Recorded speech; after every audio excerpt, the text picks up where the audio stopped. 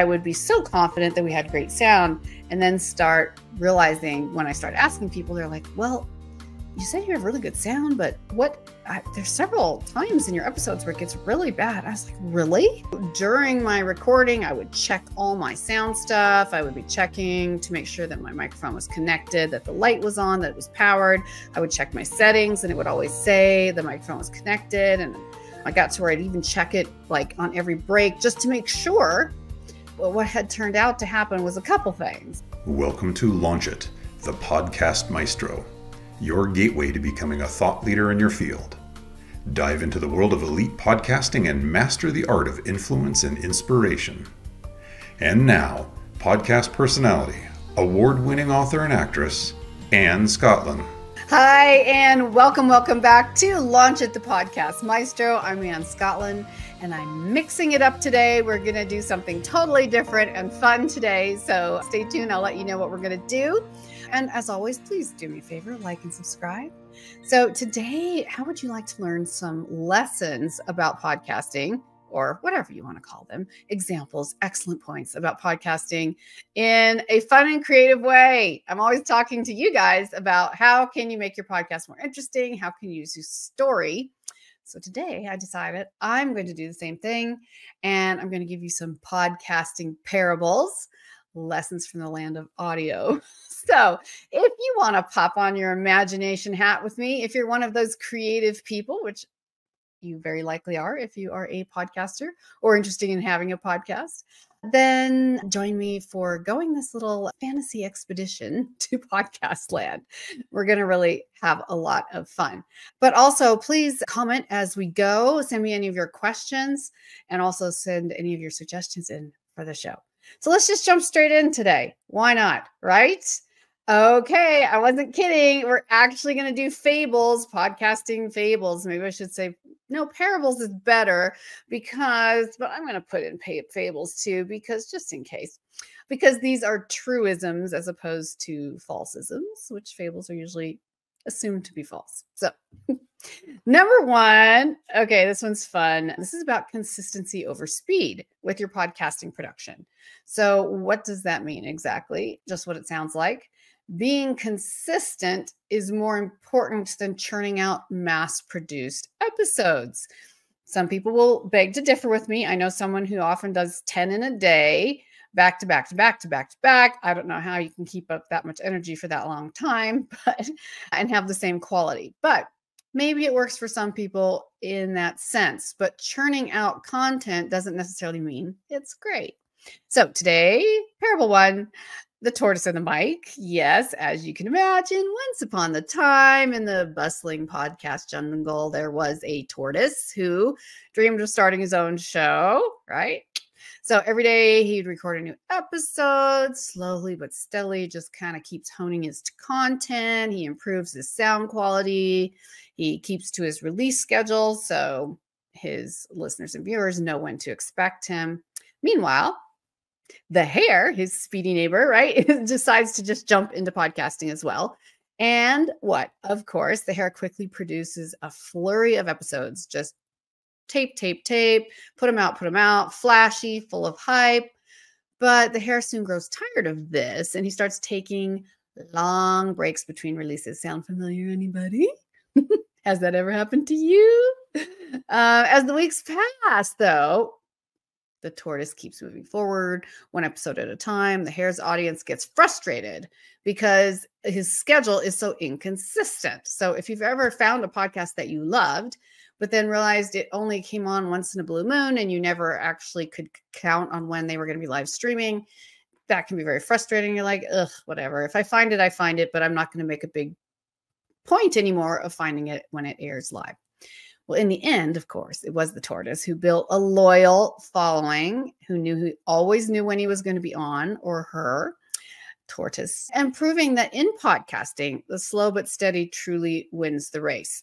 In general, that is a real truism, a principle. Consistency is absolutely key. Regular, reliable content really builds that trust and loyalty with your audience. So as always, just remember consistency over speed. And I think that's really important when you first decide to launch your podcast, whether you are doing it on your own or you're working with someone like me, having that consistency, always streaming, always being released at the same time.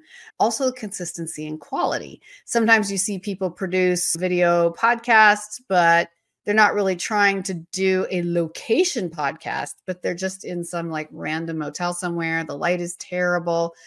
I guess it depends on the person and the content. But as you know, here at the Podcast Maestro, we like to do world-class productions. And with that in mind, we want to maintain our quality and make sure that everyone, including the guests, whenever possible, has the best possible presentation, equipment, lighting, all those very many things. All right. Well, are you dressed this morning? Did you get up? Did you put any clothes on? My hope is yes, unless you're extraordinarily comfortable right now at home. Because parable number 2 in these podcast fables, lessons from the land of audio, parable number 2 is the Emperor's new, no, not clothes, the Emperor's new podcast. So avoiding vanity metrics is really what we're going to talk about. So here we go. You ready? You're going to go on this ride with me? Okay. In the city of Podville, there was an emperor who wanted to have the most successful podcast in the land. And he spent a fortune on gaudy artwork. He hired only the most exclusive guests, noticed hired the most exclusive guests, and focused on one thing above all else, his download numbers. Sound familiar, anyone? Or do you know anyone like that? The emperor loved to boast about his thousands and thousands of downloads, even though most of his episodes had a really high dropout rate and very little listener engagement. And we've talked about that in previous shows.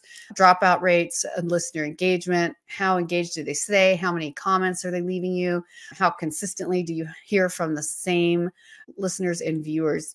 Well, back to the emperor here. So one day, after he's doing all these gaudy podcasts, very snazzy, pays for everything, money's no object, a little child from a small village listens to the emperor's podcast, and he says, "Why does no one ever talk about what you say?" I guess he says this to the emperor. Yes, he says to the emperor when the emperor visits his village, "How come nobody ever talks about what you say?" And the emperor says, "Oh, well, I guess his numbers looked impressive, but he wasn't really truly connecting with his audience or providing valuable content." In other words, do you have any street cred? Do people know the name of your show? Are you recognizable? How is your branding consistent with your other branding in your business or company? How do people talk about you? Do they refer it? Do they tell other people to watch and listen? Because that is the key. The emperor's listeners were tuning out before the end, and then all those downloads were just sort of a hollow illusion or vanity metrics created in a number of ways, right? So vanity metrics, like download numbers, do not tell the whole story. What you really want to do is focus on creating content that engages and resonates with your audience. I say this almost every episode. Who cares if you have 1 million followers that never engage with you when you have 10,000 followers who constantly engage with you, send you messages, respond, send you suggestions, pass you on, repost you. That is what you're looking for. It's vanity metrics is not the answer, and you can go a long way. I'll give you some examples of other shows in the future of that, even though they had low numbers in the greater scheme of things, became very famous shows and very influential because they had real audience interaction. They were really resonating with the people who were listening and watching. Are you having fun yet? I am. I love stories. I always do. So I've got a few more for you. But first, we're going to take a really quick break. While we're on break, please like, subscribe, shoot me a message. You can shoot me via the website, annescottlin.com, or you can comment here, and we'll be right back. Picture this. You have worked your whole life to become an expert, a leader, a change maker, but you're so busy, most people will never discover you to recognize your work. Anne Scottlin, founder of Podcast Maestro, understands this challenge. With a decade of Hollywood experience and a proven track record as a business coach, Anne turns seasoned professionals into thought leaders through the art of podcasting. Podcast Maestro offers plug-and-play services, handling everything from pre-production to distribution, so you can focus on your message while Anne and her team manage the rest. Leverage Anne's Hollywood production knowledge, strategic business insight, and social media expertise to amplify your reach and impact. If you're ready to elevate your voice, connect with Anne Scottlin at Podcast Maestro and begin your podcast journey today. All right, welcome back to the Podcast Maestro, where we are having fun today with podcasting parables or fables, whatever you prefer, lessons from the land of audio. We've talked about the tortoise and the mic. We've talked about the Emperor's New Podcast and going with the theme here. And now we're moving on to other true facts and examples from podcasting using fables and stories. This one, can you think of some we haven't done yet? The podcaster and the golden goose. So what is that about? The podcaster. Well, once upon a time, I have to say it, a podcaster found this magical golden goose, of course, that laid eggs of pure profit. Yes, please. And each time he released an episode, the golden goose would provide him with sponsorship deals, affiliate income, ad revenue, whatever, right? So overjoyed with his newfound wealth, the podcaster, he begins to produce more and more episodes, and he's focusing on maximizing his income. Focus, focus, focus, money, money, money. And he's like, I have found the golden goose. Of course, the podcaster becomes obsessed with monetization, which a lot of people do, which is a lot of the reason why you don't know their shows anymore. Whoops, did I jump the gun there? He becomes obsessed. She becomes obsessed with monetization, and the quality of her content begins to decline. And so listeners really get tired of endless ads and low value episodes with more and more commercials. And one day, the golden goose laid its last egg, and the podcaster's audience vanished, and his once thriving show faded into obscurity, and all his sponsors went away because his interaction numbers, his listener numbers had fallen so much because the quality had dropped. He was no longer viable to be invested in. So, moral of the story, yes, monetization is important, but never at the expense of quality, right? Keep your focus on providing value to your listeners. Balance your desire for motivation with quality content. If you're a numbers person, if you like graphs, if you like tables, put it together in a way that you can see it, recognize it, balance your monetization, but always be also watching your engagement rates, right? So doing that is always fun. All right. You ready for another one? We're going to keep it short and sweet today. All right. Number 4 of our podcast parables or fables, the frog who wouldn't croak. Do you know this one? Does that resonate? Do you remember? Okay.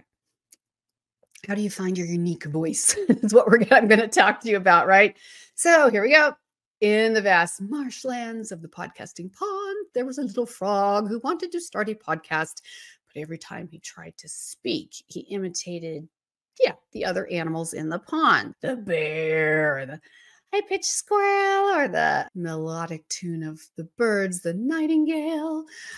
And no one wanted to listen to the frog because they're like, we already have a bear and a squirrel and a bird, and like, you're not being yourself. Why are you interesting?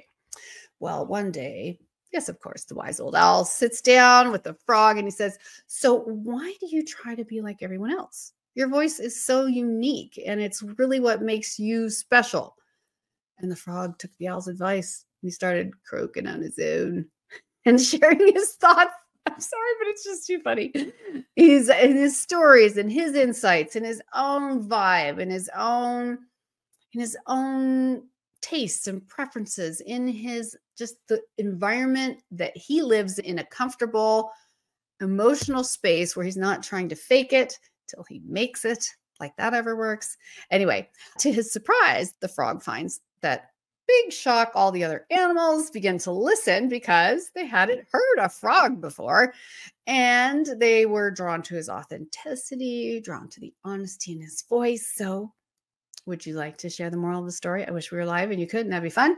So embrace your unique voice and perspective. It really is your authenticity that is what truly resonates with your audience. Your sincerity, your vulnerability even, which some people are like, but being real with your audience, admitting that you're not perfect and you don't have all the answers, but also having really high quality content that is useful immediately. That is the reason. So find your unique voice. Don't try to just mimic someone else's show. There's a lot of other podcasting shows out there, but I'm not trying to copy them because I'm me. I have my own brand, my own business. I have my own vibe. I don't have a male radio voice. Oh, well, that's who I am. Love me or leave me. Okay. So, all right. Parable number 5. Are you ready? Or fable number 5 here in the land of podcasting, fables and parables. The curious microphone. Well, what the story would that be from? Well, we're going to jump straight in. So the curious microphone. How cute is that, right? Look, how cute is my curious microphone? Okay. In the land of audio heights, there was a curious microphone who wanted to capture the best sounds in the world. The microphone, he would travel from town to town. He'd record speeches and music and conversations. But no matter where it went, the recordings always sounded a bit off. Like sometimes they were too loud. Sometimes they were too quiet. Sometimes they were full of echoes. Sound familiar? Ever run into that when you're listening to podcasts? Well, one day the microphone met a wise old sound engineer who said, have you ever asked your listeners how it sounds to them? And the microphone realized that he'd never really thought to ask for feedback. There's a moral in this story and a lesson in real life that I'm going to tell you about. So he's like, I never asked for feedback. So when he started asking for feedback, well, how's the sound quality? He couldn't believe what other people said they heard, that they heard all these echoes, these odd sounds, that it was too noisy. And once he got that feedback, he could start making the necessary adjustments. And soon the microphone was creating recordings that everybody loved. So listeners' feedback is crucial for improving your podcast, and always be open to hearing what your audience has to say. Regularly ask for listener feedback. Ask for it right in your social media, in your feeds. When you're talking to listeners, just ask, because not only is it great to ask and get that feedback so you can make minor corrections to make your show even better, but they may also give you some other suggestions that they just never really would have been motivated to say. Like, that one time, like sometimes your light blinks a little bit, or, sometimes I just get really bored. I love your show, but you get into these like long things sometimes, and I just kind of space out. You might get really useful feedback, right? Or could make your show shorter or make your show longer, right? Well, for the microphone, this is actually somewhat based on a true story of my own, which is the curious microphone, because I had a microphone for a while that was cheating on me because the port from the cord into the mic there was a faulty port. So during my recording, I would check all my sound stuff. I would be checking to make sure that my microphone was connected, that the light was on, that it was powered. I would check my settings, and it would always say the microphone was connected. And I got to where I'd even check it like on every break just to make sure. Well, what had turned out to happen was a couple things. One, I was wearing a faulty earpiece sometimes that would go in and out and make the microphone default to the earpiece, even though I had manually set it to be my quality microphone. And the other thing that was happening was the port on the microphone itself, where the cord went in, was faulty. It was loose. So I would pop the cord in, and during actual streaming, it would loosen up and it would default to my low quality sound recording. And I would be so confident that we had great sound, and then start realizing when I start asking people, they're like, well, you said you have really good sound, but there's several times in your episodes where it gets really bad. I was like, really? So in the past, that was an issue, which I have since fixed. So 1, always listen to your own work, number 1. And 2, ask what people's suggestions are, and ask them about the sound quality. Ask them about the content in general. Is there anything you would change? You can even ask them a general question like that. And you might be surprised what kind of answers you get, because listener feedback is always crucial for really improving your podcast. So in this episode of Launch It, the Podcast Maestro, we've wandered through this magical land of podcasting, and each of these tales, I hope, has brought you something valuable wrapped in fun and creative packaging. Because for me, stories, even these parables or fables, they remind me that while podcast is a serious business, there's always a little room for whimsy, for silliness, and a lot of heart. So also a lesson you can apply to your own podcast to keep it different, keep it varied, keep your listeners and viewers' interest. So, question for you. What is your favorite podcast parable from today? You can share it with me on social media or on email. You can go straight to my website, annescottlin.com.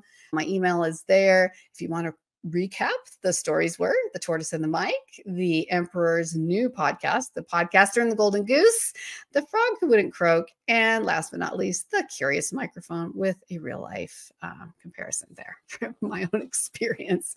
So yeah, share with me what your favorite one might be. And don't forget to tune in next week for another exciting episode of Launch of the Podcast Maestro, getting ready to bring in some new guests, which I think is going to also keep it fun, and always streaming each week on Wednesdays. That's at 12 p.m. EST, 9 a.m. PST, and 4 p.m. GMT for our friends across the frog pond. That didn't work at all. Across the pond. Yeah, just across the pond. Okay. Yes. And please share this show, share this link with someone else who would love a fun and entertaining talk about podcasting today. And until next week, keep creating, keep sharing, and remember, every podcast has a story worth telling.